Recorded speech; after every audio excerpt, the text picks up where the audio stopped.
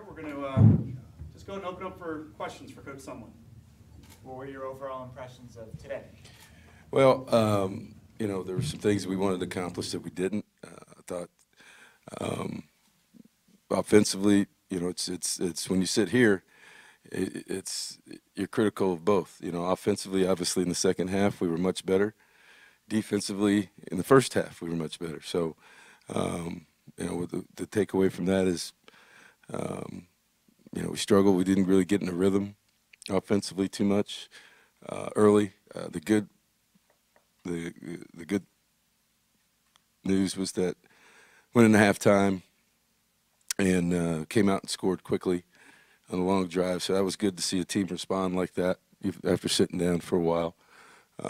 But you know, we need to really become. We had some trouble with the snap count early. Let's say we've had that in the last couple scrimmages, and really, you know, we've changed the snap count from what Khalil was used to on the clap to more of an audible count, side count. So he's still getting used to that. There's some things we're still getting used to on both sides, but I thought there was some one of the bright spots were our running backs. I thought that all of them competed. I thought they ran hard. And that was a great sign for, you know, to have some depth behind JJ, you know, because he's a smaller guy. You can't play him a bunch of snaps, but there's definitely a place for the way that those guys ran tonight. So that was probably the biggest plus of the night. Defensively, what would you say your biggest plus was? You know, I thought that we were the first group was physical. We've got to be able to develop some depth out of that second group, and you know, we just talked in there about what the summertime is, what this is about, and between now and August is when an individual, a football player, can make the biggest strides physically, because of strength and conditioning, because of summer school, because the guys are here. You know, we can take them through programs and with nutrition become a stronger football team, and that's what the summer's about. And really up front on both sides, we need to do that. And you know, we got to grow depth, but we also have to continue to grow strength-wise, and that's what the challenge is going to be on both sides of the ball up front. What's your reaction just to the fans that showed up?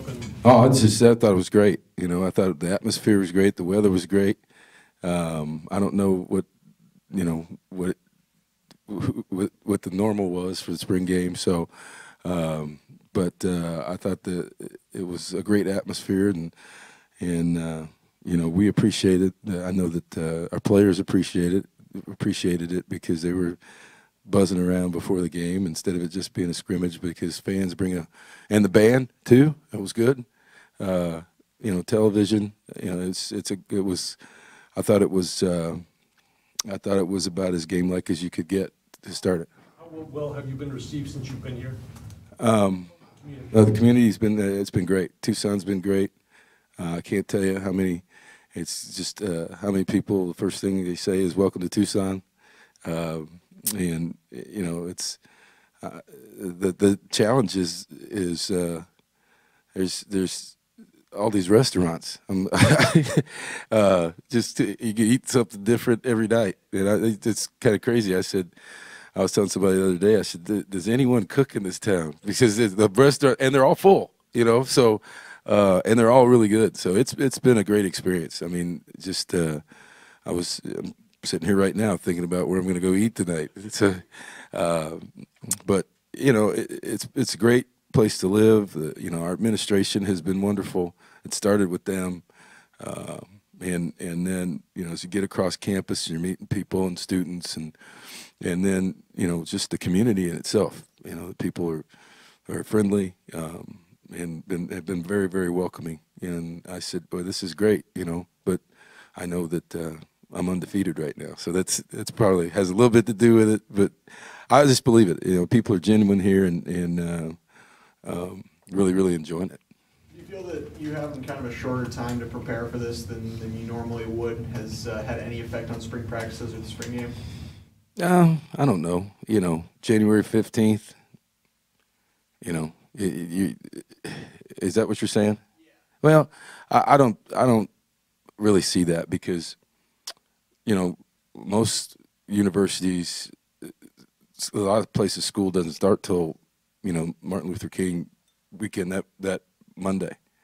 So just being hired at that point really doesn't do, because you're not doing anything with the players anyway. Does that make sense? So I don't think that really has much of an effect on spring game. And what it did have an effect on, our preparation, I think a little bit, was the change of spring break.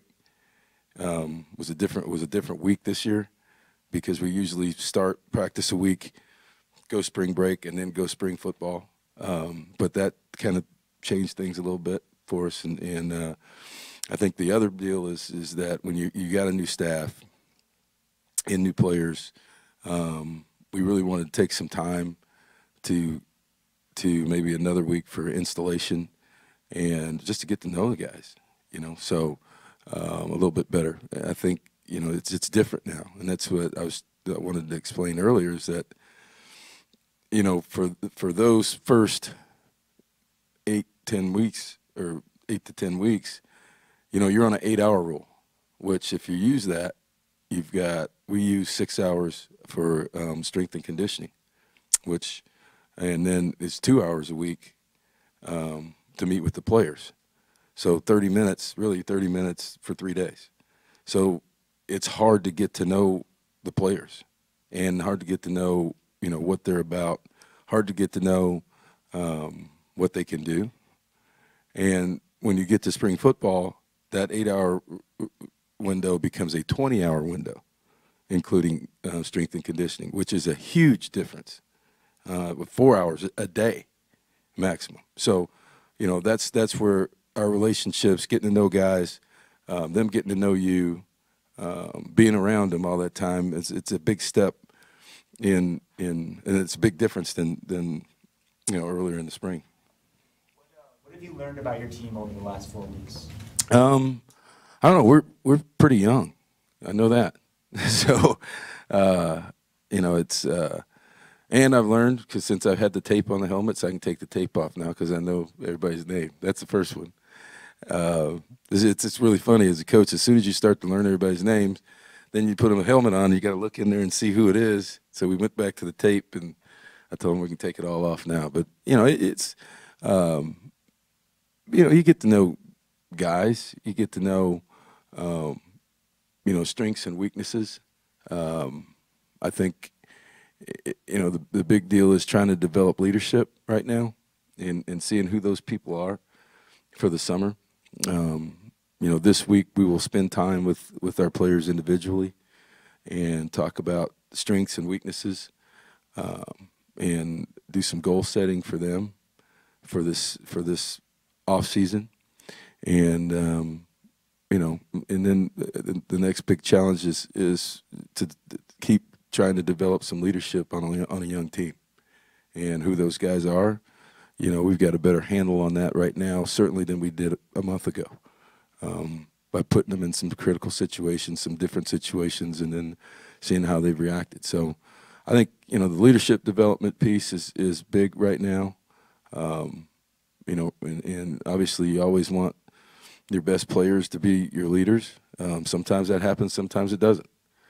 Some guys just want to play football, you know, and you know, some guys just aren't rah-rah guys. So, you know, not that that means it's leadership, but I think right now that's where we have to we got to spend some time. This may be a dumb question, but can anything be won or lost at this time? You mean what? Can a job be won or lost at this time, in the short time you had with it? I don't know about that. I mean, I think what we're trying to do, you look out there tonight, you know, we got all kinds of guys out there playing. So we're trying to figure out what our best five in the O-line is. You know, we know what we have in some areas, but you know, it takes 11. So I don't think it's right now. I think obviously, you know, you've got a core group of guys that you know are going to play, are going to start, and you got to keep developing the other guys based on experience and based on what they've done this spring. I thought our linebackers had an excellent spring. Two young guys inside in particular that have really made some steps, and you can see that you can see their experience. You know, they're young, but they're experienced and they like to play, and they've continued to do better that way.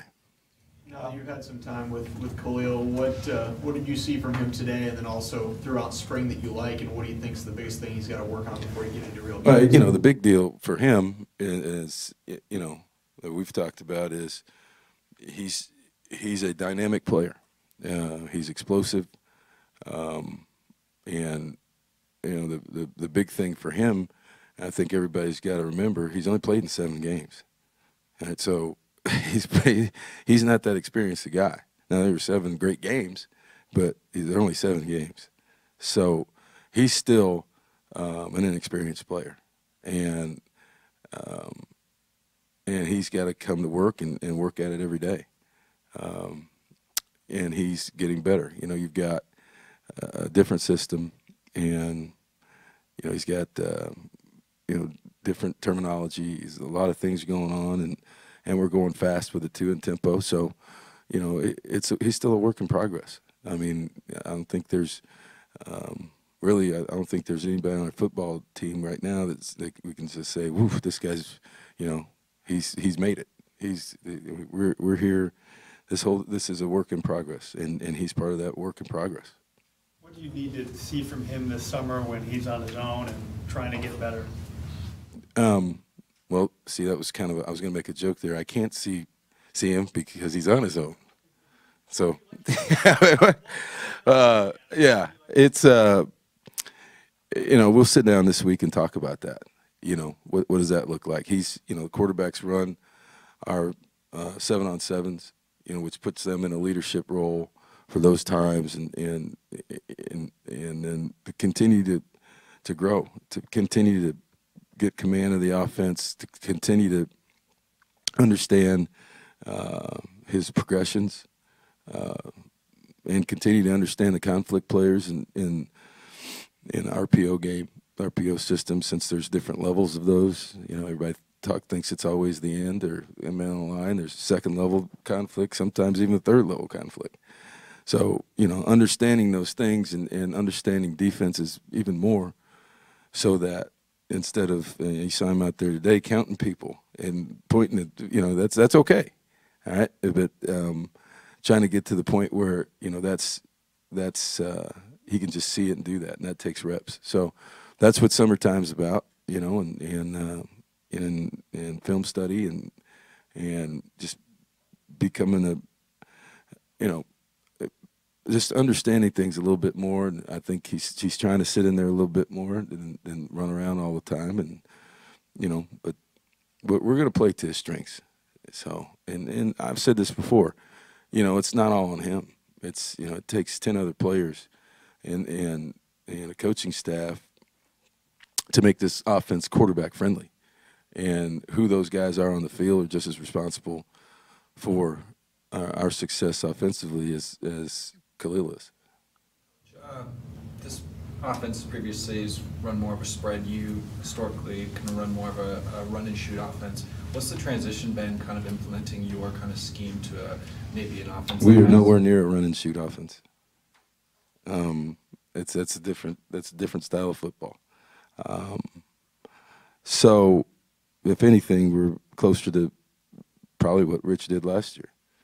And I thought that our 2 tight ends that we have in the program right now, we've got a couple coming in here. You know, we're going to utilize those guys. You know, just probably similar to what just based on some of the video I watched, is based on what they did last year. So it's not a huge departure from offensively from what happened to what it is just, you know, there's a lot of different terminology. And, you know, when you get to one-word plays, when you go fast, you go to one-word plays. And when you go to one-word plays, it takes a lot of memorization just to yell one word and everybody knows what they're doing. And, you know, the quarterback's got to know all those words and what they mean, and sometimes that gets confusing. But that's what, to somebody's question, what are you looking for this summer? That's the other piece of it. So when you go fast, you can't go with the 200 jet spider 2-wide banana. We don't have time for that. You got to have one word plays, and that puts a little bit more pressure on the quarterback to know exactly where everybody is going with a one-word system. Do you have a building block on defense, maybe a position group that you're more comfortable with than the rest? I just said the linebackers I thought were great. They got a ways to go, and they're you know, we got to challenge them physically, but they're young guys. They love to play, you know, and you know, since they're experienced and they like to play, you know, we're going to lean on them a little bit than we did this spring, and they answered that challenge. They practiced every practice and flew around, and so, you know, they got a chance to be that group. Those guys in there got a chance to be a special group. We got time for one or two more quick questions, and we'll bring our players in. Can you clarify the status of a couple players, Scotty Young Jr. and Keyshawn Johnson Jr.? Scotty Young is suspended. Was suspended before spring football, and you know, we're just going to see where that process goes. What was the other one? Yeah, he's not on the roster, so you know, I'm not really having any comment on that. I'm not going to comment on anybody who's not on the roster. Can you clarify at all why Scotty Young was suspended? Is it a conduct related or discipline? He's suspended. You guys have a lot of construction projects going with the stadium, and then they're going to tear down with a lot of stuff over at the practice field. Is that going to affect anything this summer as far as Yes. player workouts and also in fall camp? Could it? Funny you should bring that up. You know, we I think we get started Monday on this. We've held off on starting on that project until I just didn't want to practice in the stadium every day. You know, turf, it's a lot less. You know, we had the 2 grass fields over there. I think that takes a little pounding off of people, and so we're starting on that Monday. You know, it's different in the off season, and instead of tackling and doing a lot of things, and grass is a lot better. But you know, when we'll start during summer school, you know, the 7-on-7s and past gullies, it'll be in the stadium. That'll be fine. We utilize it. We walk right out of the weight room and do conditioning out there too. So you know, we've got access to that field. We've got access to the field next door, Bear Down Field. So we've got plenty of space for our football team. When you were at Last question. When you were at Texas A&M, you had Myles Garrett go #1 pick in the draft. Christian Kirk's going to be a high pick. You've had a lot of draft picks. Here, it's been kind of a mixed bag. Maybe every other year, a couple guys get picked. How important is it to kind of get that going here in Arizona, to have guys regularly being drafted? It is. It can be, but you know, I've also been a part of a team that won 12 games and then, you know, not one guy got picked.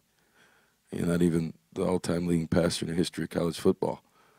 So, you know, that you know, that happens. But we want to, you know, we want to recruit at that level, and we want to develop at that level. And so ultimately, you know, it's just like a meeting I had in recruiting today. It's okay. It's okay to want to play in the NFL. We like that mentality, but it's also the same mentality we want in our student athletes to earn a degree. And but that process is, you know, there's 2 ways. You have to recruit at a certain profile. That doesn't mean as a 5-star guy. I think you'll see us recruit guys and sign guys that have no stars, and you'll see us recruit and sign guys that have 5 stars. And but that doesn't matter to us. It's what fits our recruiting profile and what fits what fits our offense, defense, and special teams plan, and that's what we're looking for. And then the next step is the developmental piece. How are we going to do that through strength and conditioning, through nutrition, through all those things, and ultimately, those products do sell. The ability to have those guys walk across and be in the green room and shake hands and hug. A lot of crying going on in there. It's a real emotion, and it's a big deal. So yeah, we're going to recruit to be a part of that, and that does nothing but help your program on the field currently, but also recruiting wise. All right. Thanks, guys.